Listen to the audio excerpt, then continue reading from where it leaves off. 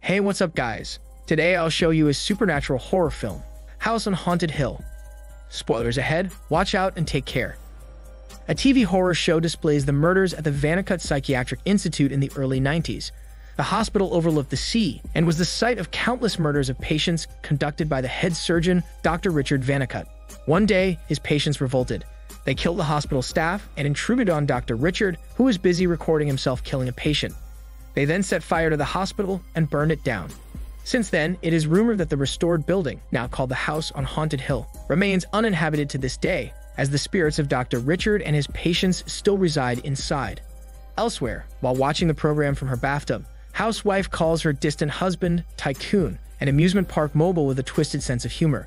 The two are in a loveless and bitter marriage. Tycoon picks up but immediately drops the call as he is being interviewed on the news for the opening of his new amusement park. Tycoon brings his interviewers to experience the new rides.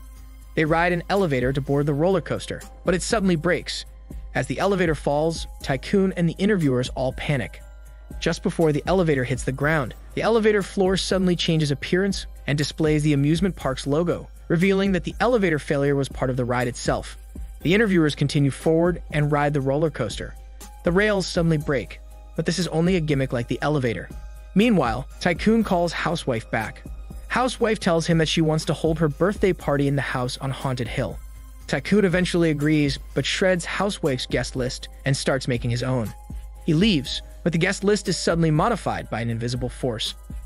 The next evening, the four guests, Jennifer, Eddie, Melissa, and Donald, head to the party with their invitations that indicate $1 million cash prize each to anyone, whoever manages to survive inside the house on Haunted Hill until sunrise.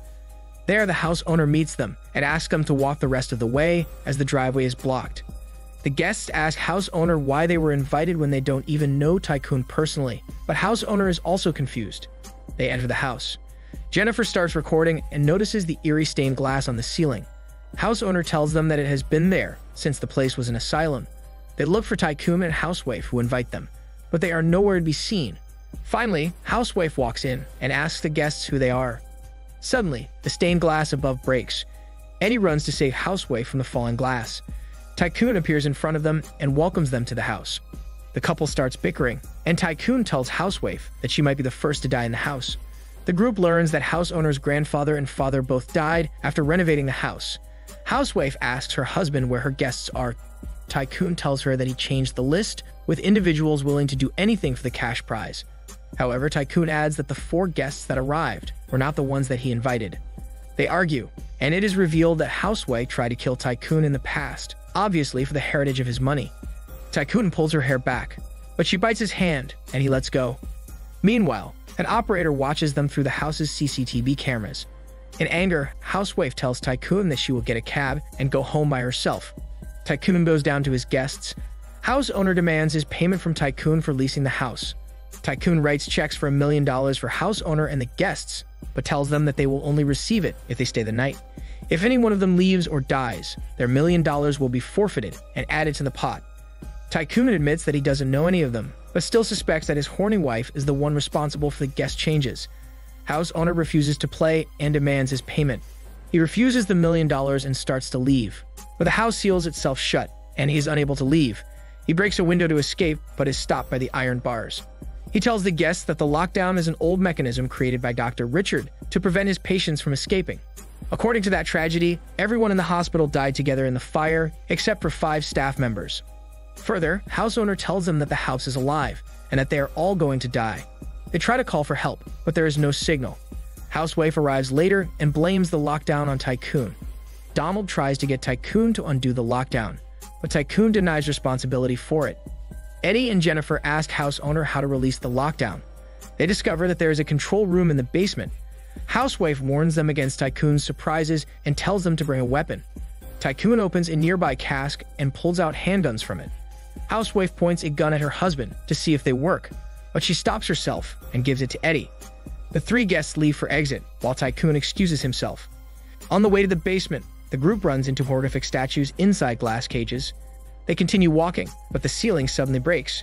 Eddie pulls Jennifer back in time to save her. Meanwhile, the operator watches the group from the surveillance room. He applauds himself for having spooked the guests by making the concrete fall. Tycoon enters and scolds him for locking the house down without his permission. The operator tells Tycoon that he wasn't the one that did it, and it just randomly happened. So Tycoon turns to blame his wife. While leading them to the control room, house owner tells the group that the basement hasn't been renovated since the fire. Tycoon suddenly appears from nowhere and joins the group. They see an old metal door behind a broken brick wall, but house owner tells them that it isn't the control room. While they walk away, blood and a strange shadow appear on the metal door. While looking for the control room, they find an electroshock therapy room, as well as a saturation chamber where Dr. Richard exposed his schizophrenic patients to images and weird noises in order to cure them.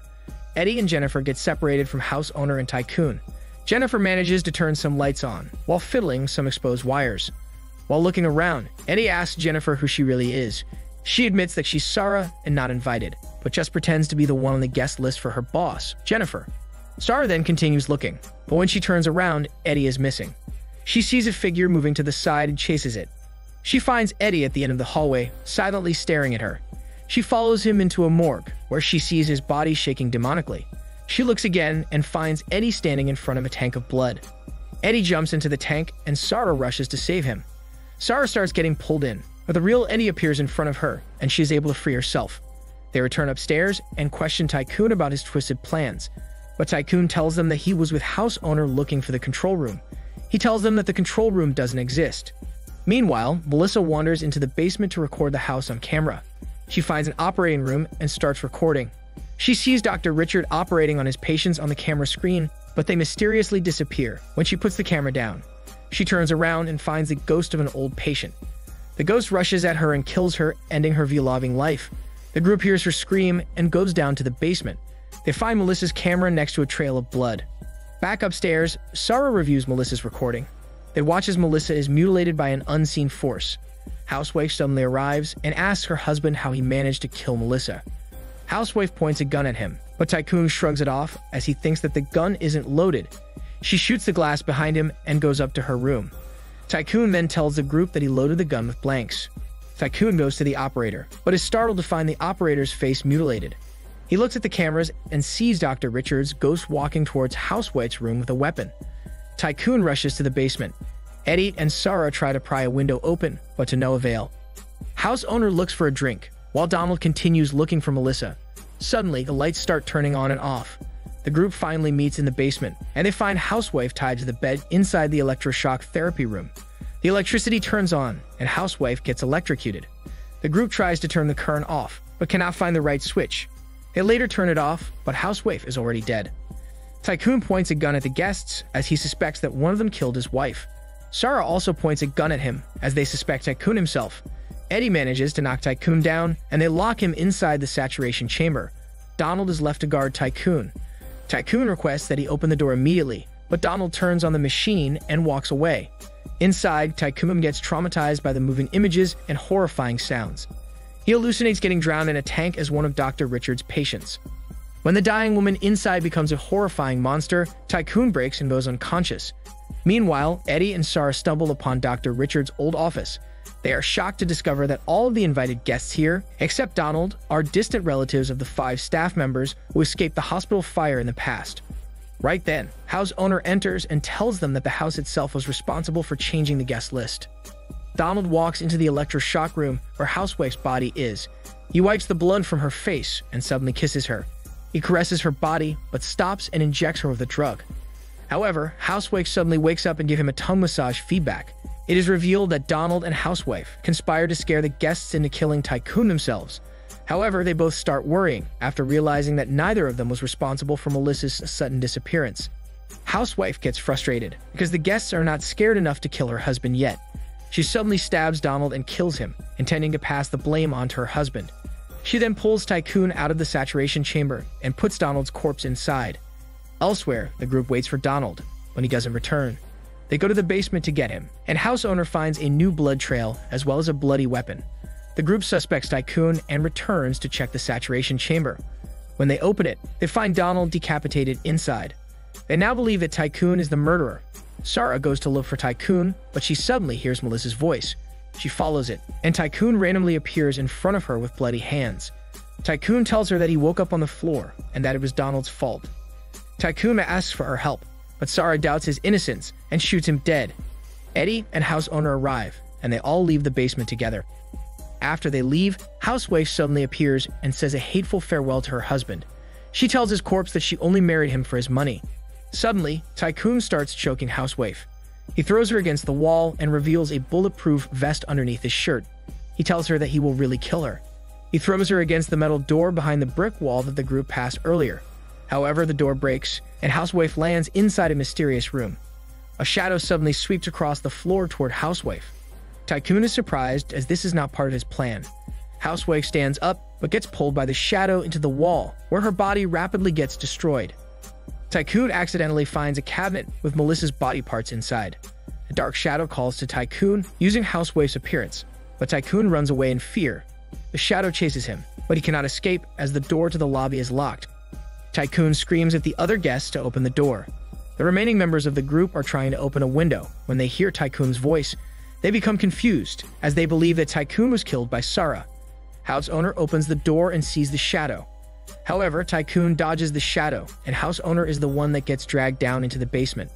Tycoon shuts the door behind him and runs.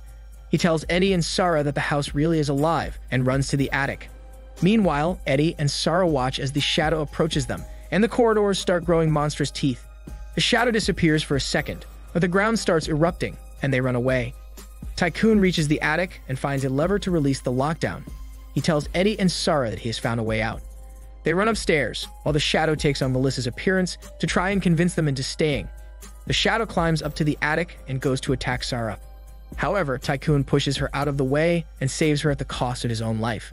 His body is quickly mummified, then destroyed by the wind. The shadow destroys the pulley keeping the window open. Eddie helps Sarah get out, but the window closes before he himself can leave. Inside, Eddie faces the shadow, which displays the faces of its many victims. They blame Eddie for the crimes of his ancestor, who helped Dr. Richard torment patients at the hospital. Eddie admits that he is actually adopted, but it seems not working. Right as the shadow is about to attack Eddie, house owner's spirit appears and opens the window. The sunlight pours in and hurts the shadow, allowing Eddie to escape. House owner lets the window close behind them. Eddie and Sarah sit on the windowsill, while the sun rises over them. Sarah finds an envelope on the ledge beside them. Eddie opens it, and they find their prize money inside in the form of multiple million-dollar checks. While celebrating their survival, they wonder how to get down from the very top of the asylum. Meanwhile, Tycoon and his wife's spirits are left to be tormented forever by Dr. Richard and the rest of the spirits inside the house. This is Daniel's CC Movie Channel. Stay safe and enjoy your day.